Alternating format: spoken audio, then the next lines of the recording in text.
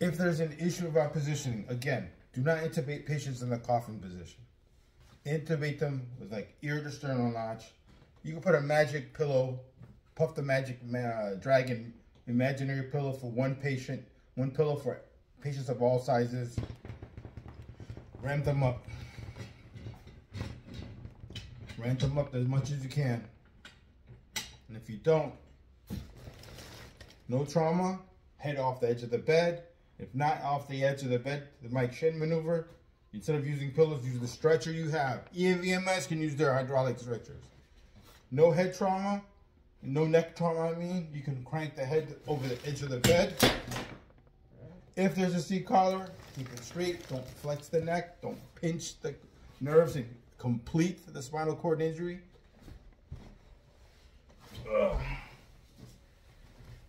Now I've lessened the chances of vomiting. No longer a coffin position.